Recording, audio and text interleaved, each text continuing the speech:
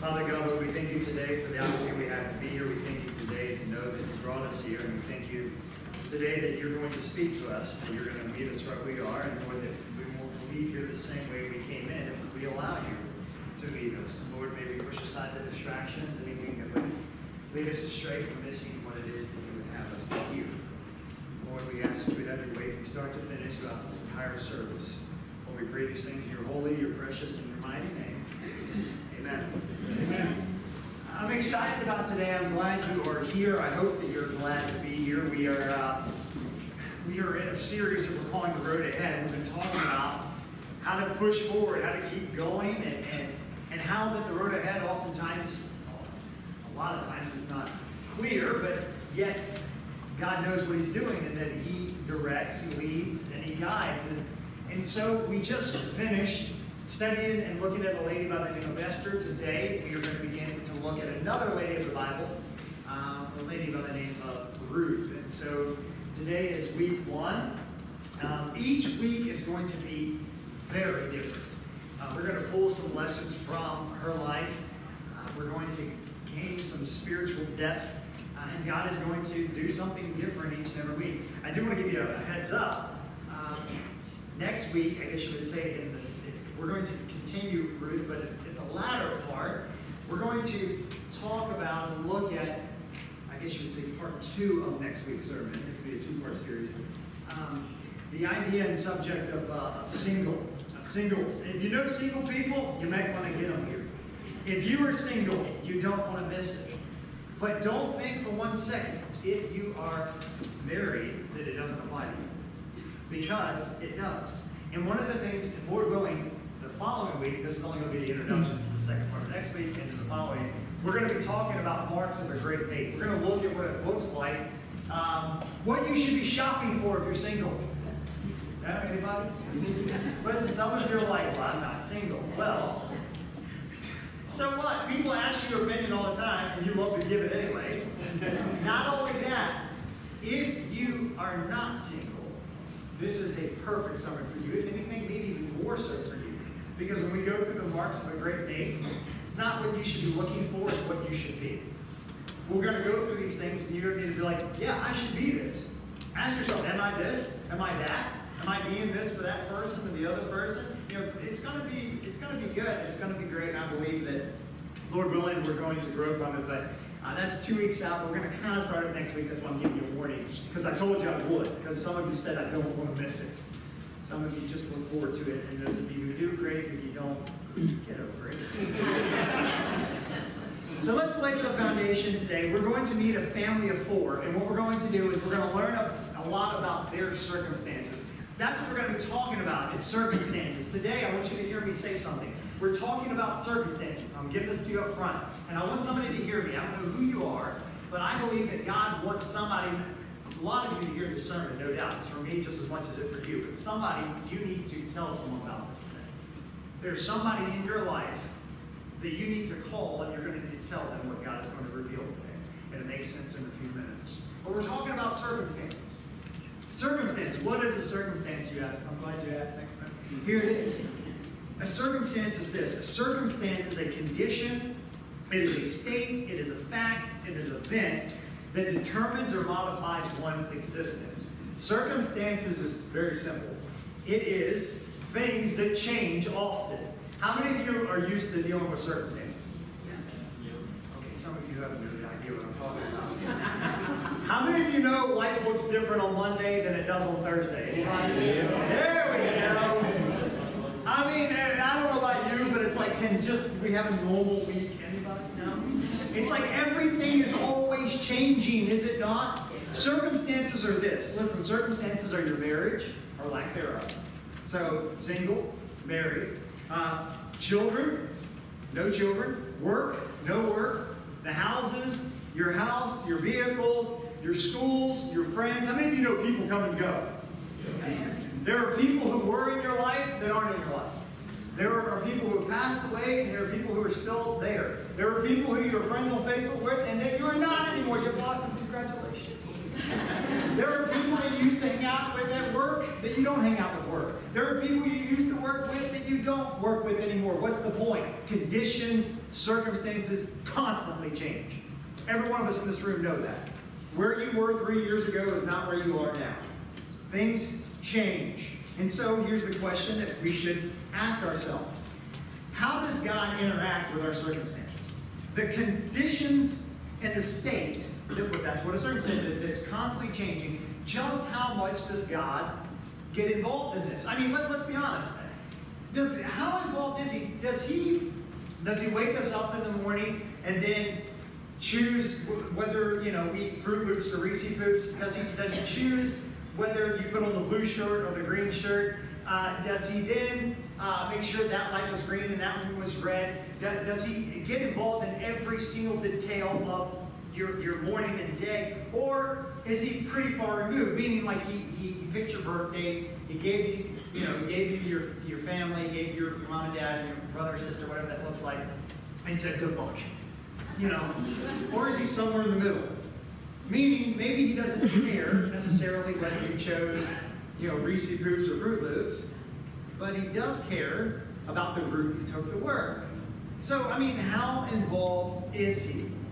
This is what we need to talk about. And not too long ago, I went to lunch with a pastor friend of mine. And the waitress was clearly not having a good day. Have you ever had one of those moments? It's like you just know you need to get up and go to a different restaurant.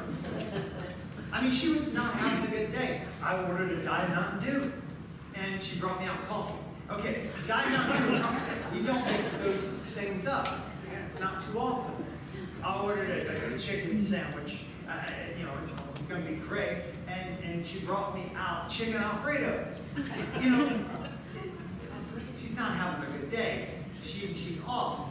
And one of the clears cut, I guess you would say, the final moment she knew she was not doing well, was her eyes were super puffy, and you could tell she'd been crying. She was still sniffling. She was struggling. And so, as my pastor friend and I sat there, we decided we should identify ourselves. And say, hey, we're pastors, and we like to help people. We began to tell her that, and as we did, she proceeded to bawl her eyes out. And she sat down for the next 30 minutes. Sorry, there's 6 tables. God showed up and transformed her life and her moment, and I bet the next table was very glad that happened. But here's my question. Was that my chance? Or was that God? I mean, no doubt, God had showed up in a mighty way, and I think that what happens with us oftentimes is that we have this struggle of how involved is he?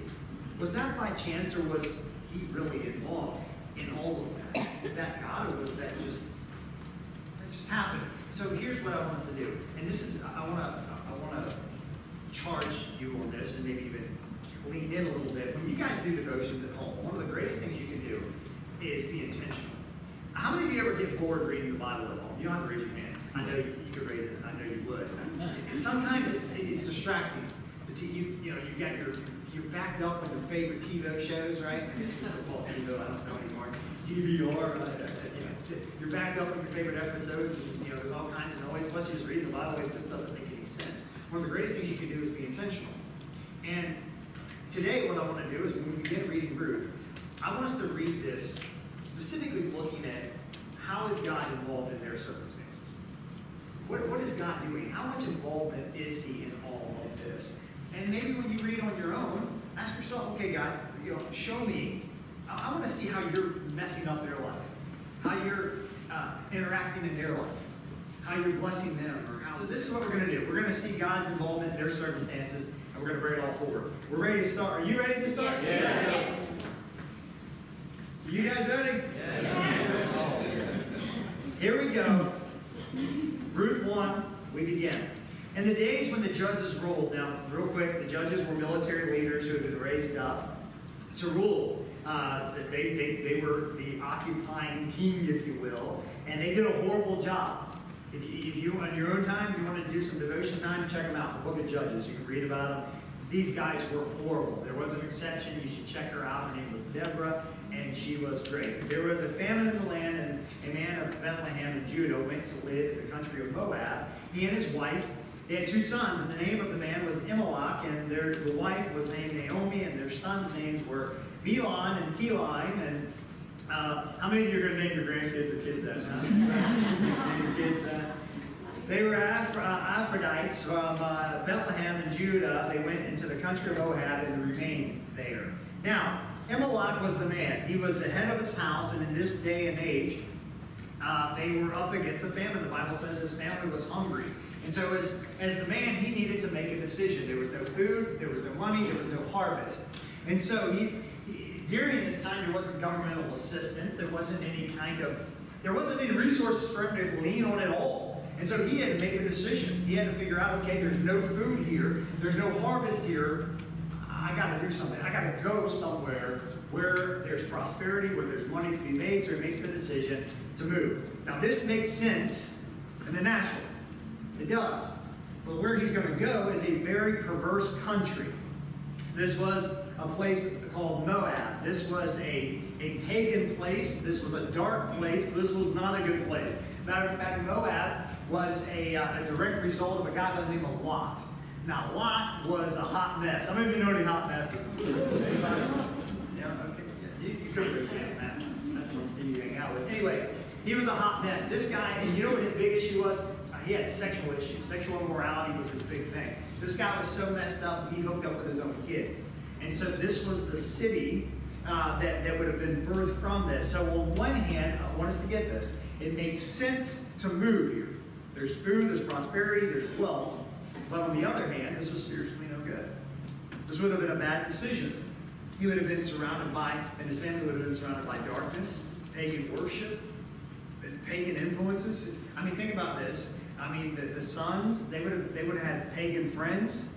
The women, what would they have been? The women wouldn't have been godly. They would have been the opposite of that. And so, we do this, don't we?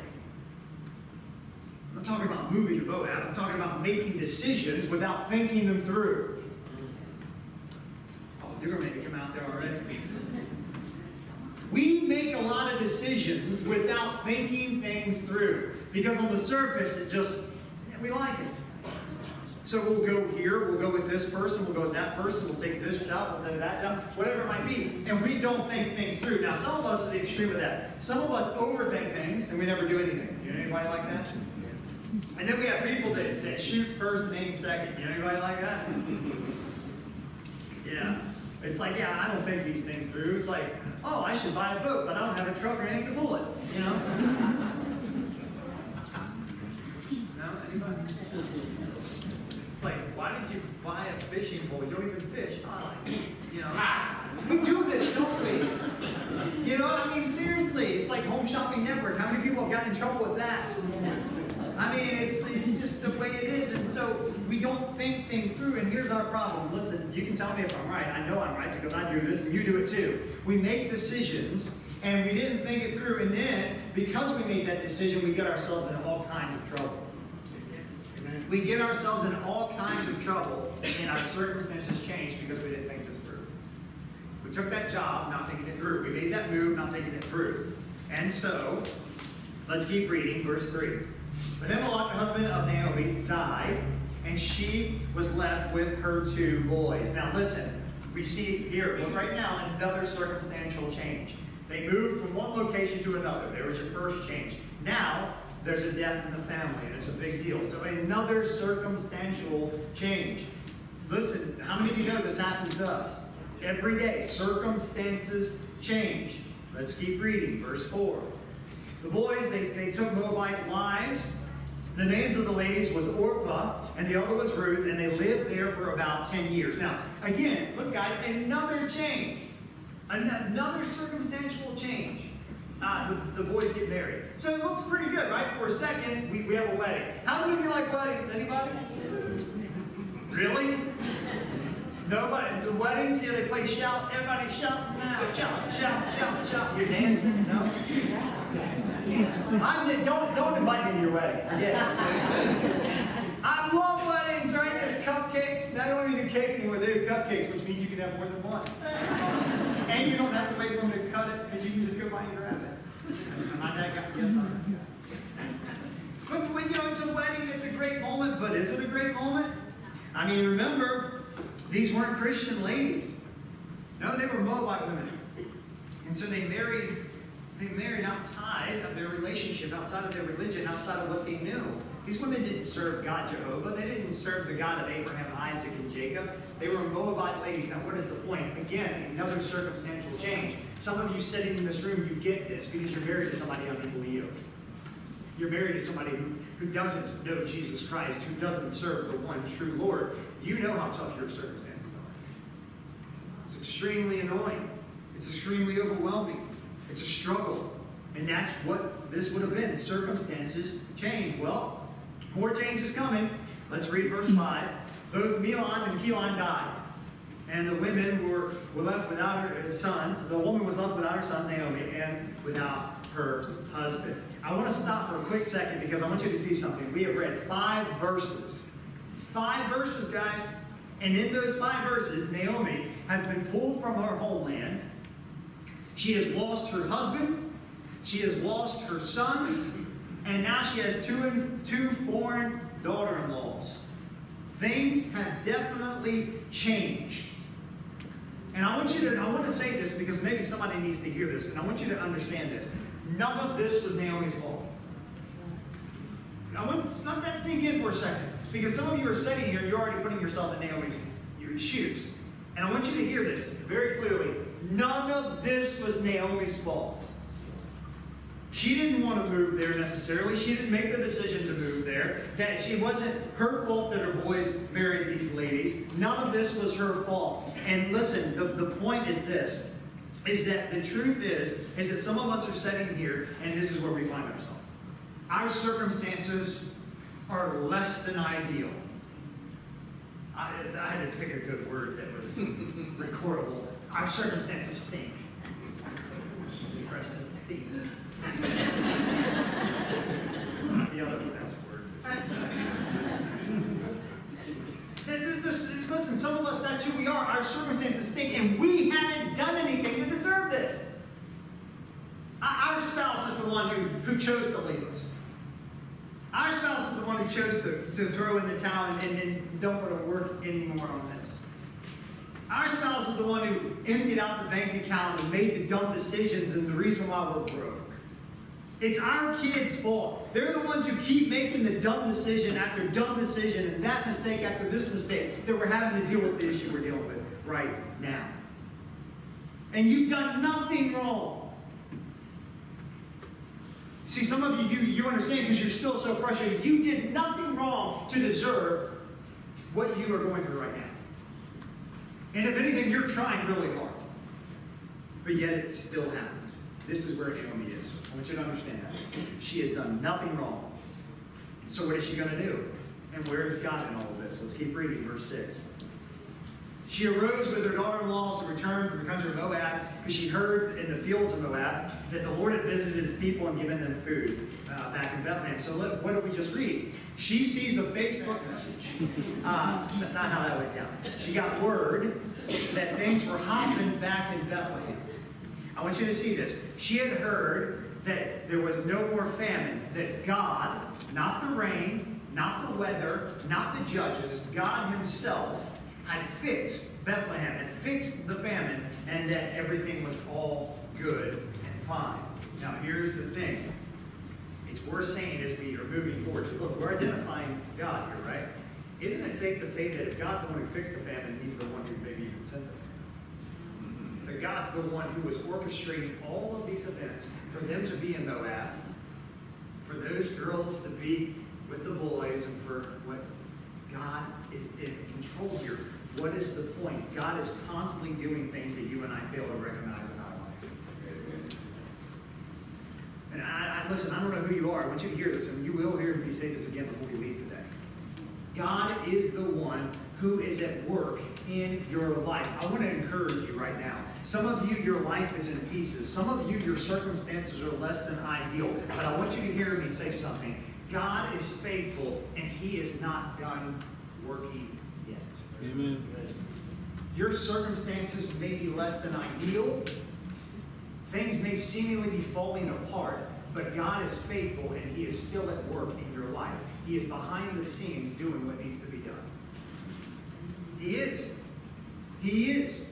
And here's where it gets confusing, guys. I'm serious. I'm being as blunt with you because I feel that you're probably like me, that we are in this together. This is where it gets confusing. I mean, how involved is God in all of this that we are going through right now? Whatever it is that you're experiencing. God, really, what are you doing? Does God have everything to do with everything? Or, I like to say this, God has something to do with everything. Some of you just got confused. I'm going to say that again. God has something to do with everything. And we can solve this in 2 words. 2 words. God causes and God permits.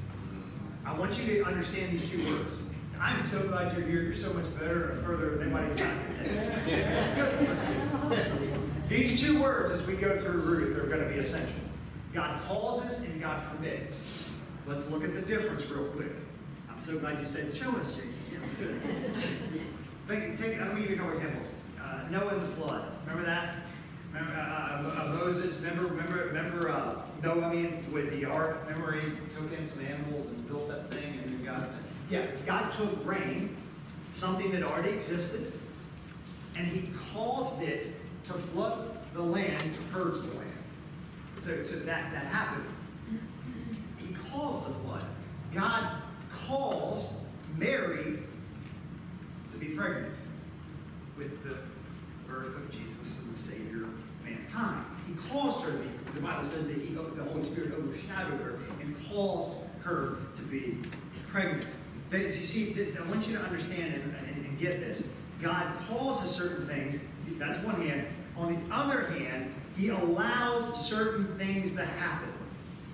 We see this all throughout history. We see this all throughout the Bible, where he calls certain things and then he allowed certain things. Let me give you a good example. At the very beginning of time in Genesis, God didn't cause Adam and Eve to sin. He didn't cause them to sin. He allowed them to sin.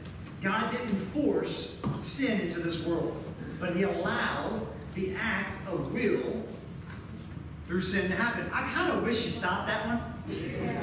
Anybody else? Yes. I mean, wouldn't it be nice to be living in paradise? Yeah. Like the Garden of Eden. Just imagine Bora Bora, right? Everybody gets along, and it's beautiful, and it's gorgeous. Yeah, I wish he would have stopped that one. But here's the thing. Many of us sitting in this room, we can attest to a lot of pain. We can attest to a lot of heartache, a lot of headache, and a lot of suffering because God allowed certain things to happen. Anybody? Yeah. Sometimes in this life, God allows us to make some mistakes. Why? You want to be realistic? Sometimes God allows us to make some mistakes. God allows us to do some dumb things. There you go. I got a couple more. He allows us to mess up. He allows us to sin. Some of us, we know because of pain and drama that we have in our life, it is a direct result because of things that we've done, our actions. And God never intended these things for our life, yet he allowed them. He allowed them and permitted them to happen. Now this is where it gets confusing. Again, it gets a little bit weird and it gets overwhelming because if God could have stopped it, why didn't he? I mean, seriously, how many times has God allowed something to happen? It's like, seriously, God, you could have stopped that. You let me marry that dummy, you know? How many of us, God himself could have stopped it? How many of you would say that on some of our stupidity, right? No? Y'all are leaving me out to dry again. I mean, think about it. Why didn't God stop this or that or the other? Let's be honest. I mean, if God could stop cancer, why doesn't he?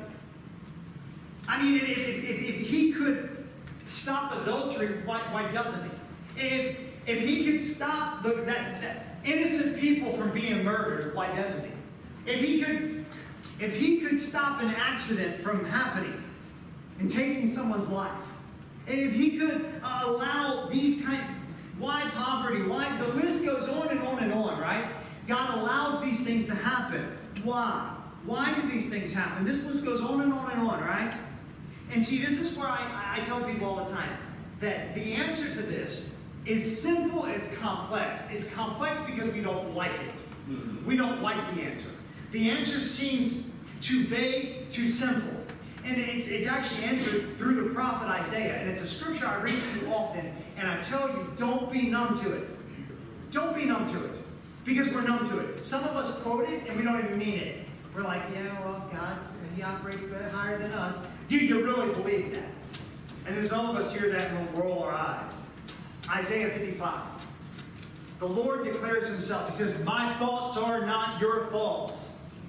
And my ways are not your ways, says the Lord. He declares it. He says, as high as the earth is, the heaven is above the earth, so are my thoughts and so are my ways above your ways. What is God saying to you and me? He is saying, listen, you don't understand your circumstances. You don't understand what I'm doing. You don't understand why I'm allowing this thing to happen and that thing to happen. Why I didn't cause that to happen. Why I didn't cause this thing to happen. Why this thing didn't go through and that thing didn't go through. Why that door closed and that one opened. And see, we shake our fist at God so often, and what God is saying here is He says, I know things you don't. This is one of my favorite scriptures. It's so therapeutic to me. Do you know why? Because I'm a train wreck who has no clue what he's doing. Anybody else? Yeah. My ways are pathetic. I have no clue what I am doing. Thank 3 of you are with me.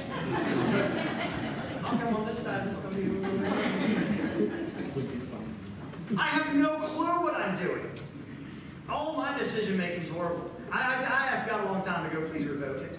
Am I right to make decisions? Do you know why He can make this kind of promise? Because here's the thing about God.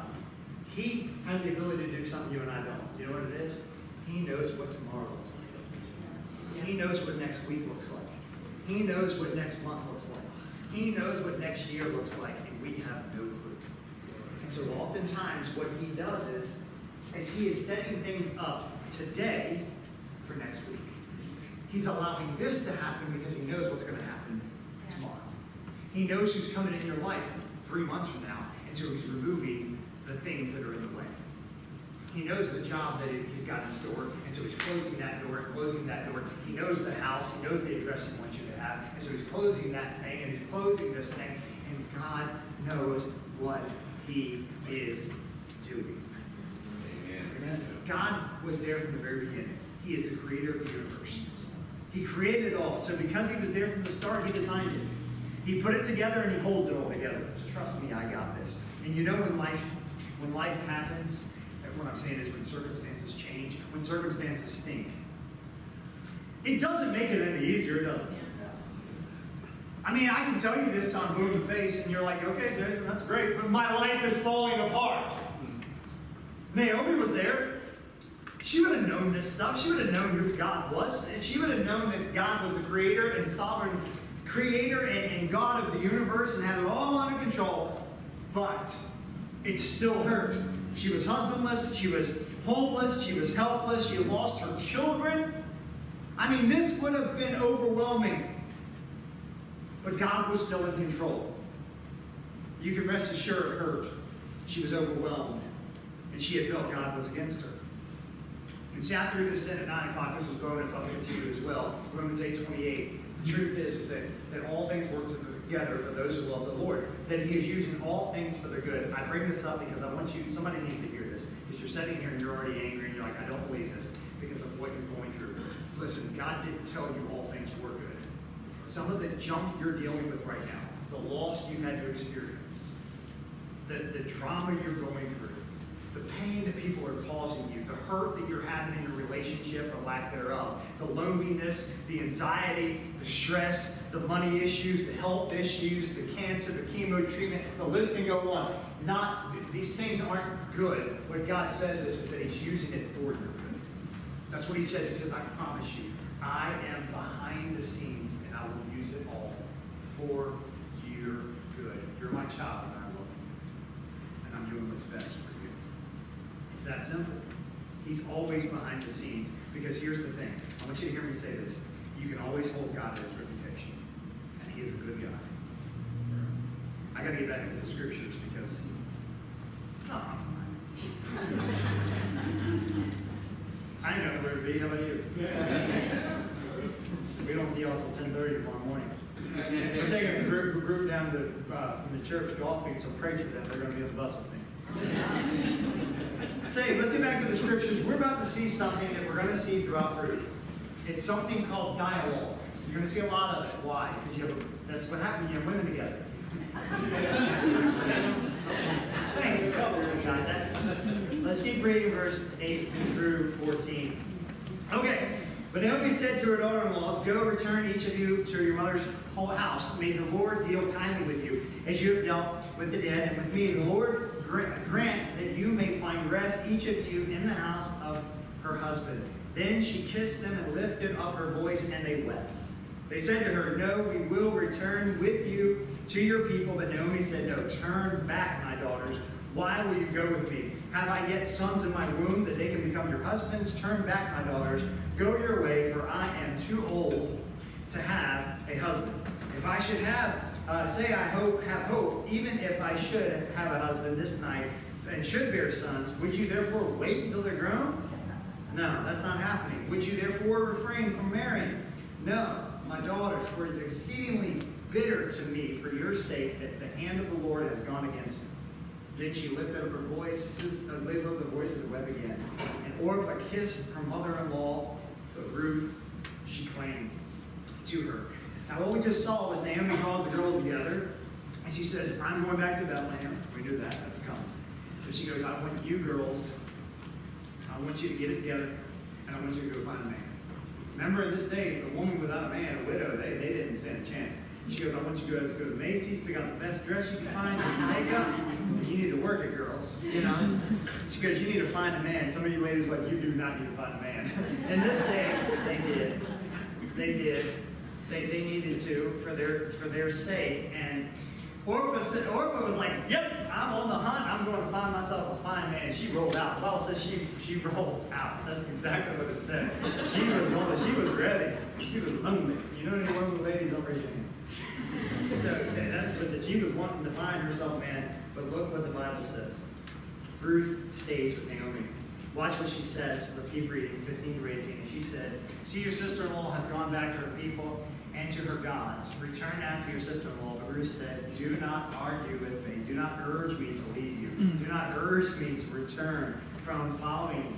For you, from where you go, I will go. And where you lodge, I will lodge. Your people shall be my people, and your God will be my God. Where you die, I will die.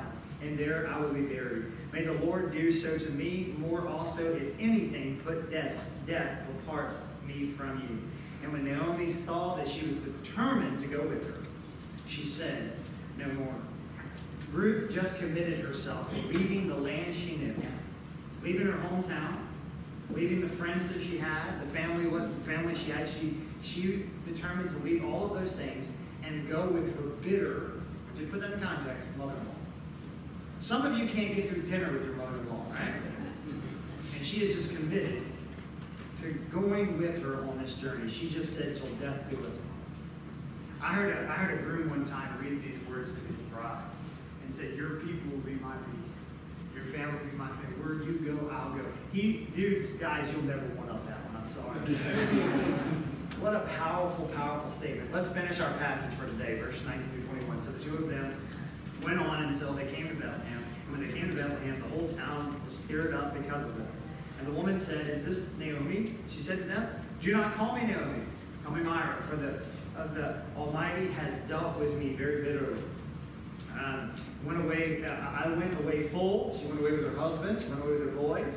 But the Lord brought me back empty. Took these things away. Poor Ruth. She's like, "What about me?" You know? No. "Why call me Naomi when the Lord has testified against me and the Lord has brought calamity upon me?"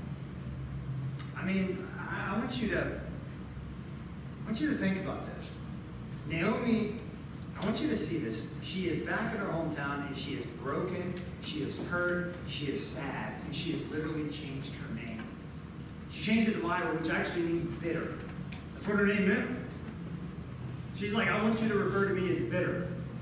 She comes back into town. Everyone is excited to see her. Everyone's excited. Have you ever been excited to see somebody? Okay, that was your moment to see. Yeah, okay. You some new friends. Everyone was excited to see her. But when they encountered her, she had changed. She wasn't the same person. She was negative, nasty, bitter, hurt. Have you ever met anybody like that? Is there anybody that you in your life that don't look at the person next to you? They used to be happy, they're not happy. You're like, what happened? They used to be so lovely. You used to smile a lot. You don't smile anymore. You used to be sweet. Now you're nasty. You know anybody like that? Circumstances changed them. Well, that's what happened with her. Her circumstances. See, listen. There's like 15 sermons in this, by the way. Some of us need to be careful about the circumstances and what they've done to us. What kind of person they have made us. She's not the same person. She's depressed. She's defeated. She says, don't even call me Naomi. I'm not even that person anymore. And so, God is, she doesn't know this, but God is about to take her darkest hour. This is the best part. And transform history. Some of you know what's going to happen. I'm talking history, baby, big time. All because of a massive disruption. History. History for all of us. Time is about to be transformed because of a dark hour. And this is where we're going to stop this morning. And we want to figure out, well, what does this have to do with you and me? And I will have you under 4 minutes because, listen, I wrote 3 pages for this part, and now this is what I have. That little bit, because that's what God told me to do. He said, be quiet, Jason. And I listened. Because here's the deal. And I told you, some of us need to hear this, but somebody, I'm telling you, you need to also, you're going to need to tell them these words. But some of us this morning, we can really identify with Naomi. This is where we are right now. We're broken. We're hurt. We're angry. We're bitter. We're sad. We're overwhelmed. Some of us, we would define ourselves as a hot mess. It's just a mess. Everything's a mess. We're barely holding it together. Some of us are sitting here and we feel like that God has turned against us because of our circumstances. And we hear us speaking this morning, and we hear the words that are being spoken. But we don't believe it. And so you're here because you need to hear one thing. God is behind the scenes of your life. And He is piecing together all of these things that are seemingly falling apart to do His very best work and to give you what you need. You may not believe this, but it's the truth. It may not feel this way, but it is the truth. And that's why you're here. Because God wants you to recognize that even though your circumstances are not ideal, and even though things are falling apart in your life, God is at work. I want that to sink in. God told me, don't you do all this other stuff. I don't want you to go through your points. I want you to say something very blunt and very clear. And whoever you are, hear it, text it to the person when you leave here or call them. God is still at work. Your circumstances don't look like it. Everything shows the opposite, but God is still at work. And if God is still at work, then it isn't over. And God is doing some of His best work right now. He's about to show up in your life and do something. He is going to transform, listen, He's going to transform your past. He is going to transform your future. And He is going to transform your life. Things change. And we know this. How many of you know that tomorrow is going to look different than today? I mean, everybody knows that some of us have been dealing with things for a week. Some of us have been dealing with things for a month. Some of us have been dealing with things for years. And it doesn't make sense. I want you to hear me say this. Some of you are sitting here saying, Jason, you don't understand. You're right, I don't understand. Because it doesn't make sense. And can I tell you something? I'm going to let you in a little secret. It probably never will make sense to you this side of heaven. But he knows what he's doing. And so you come back to this idea, okay, so what am I to do? This is what you're to do. You're to take away this truth. God is good, God is faithful, and he knows what he's doing. That's all you need to take away from this morning. If you fell asleep, wake up, this is all you need to hear. God is good, God is faithful, and he knows what he's doing. Regardless of your conditions, regardless of your circumstances, if things are falling apart. Can I tell you something? If things are falling apart in your life, God is probably doing something great. It's where he does his best work. Just read about it. It's where he does his best work. And so, I close with this statement. The gates of Bethlehem, they weren't closed to Naomi's bitter self. How many times do you wish you could like close your business or doors or like your office place? Like, you can't come in, you're having a bad day. Don't you wish you could screen people like, how's your attitude today? You can see it all over your face. You're like, get in the car, go home, you know? The gates of Bethlehem weren't closed to Naomi's bitter self. What's the point? I want you to hear me say this. Nor are the arms of God Almighty closed to your bitter, broken, painful hurts. If you're bitter, broken, hurting, a mess, his arms are wide open and he's just waiting.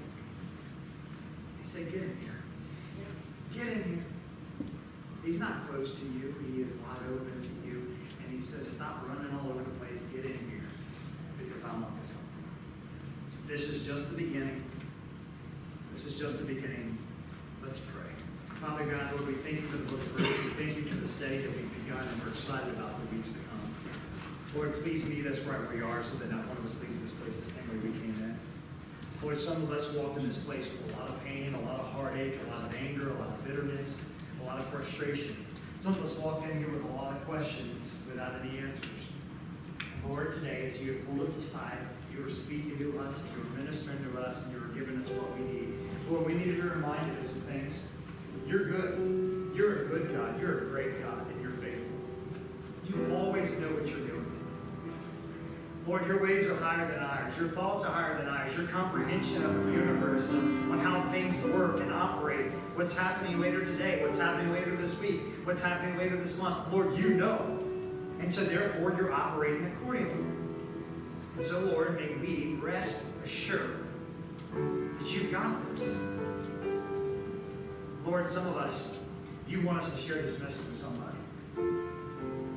Lord, may we feel that impression of your Holy Spirit that we'll be obedient to make that call. Lord, that we'll go see that person, we'll send that text, and we will remind them that even though circumstances aren't ideal, even though things are falling apart, you are still at work. You are a great God. You got this. Lord, we're your plan A. There is no plan B. We are to be your hands and feet and your vocal cords. May we do just that. And Lord, may we have a passion to grow in understanding through the book of Ruth and take us to new levels and depths each and every day. Lord, we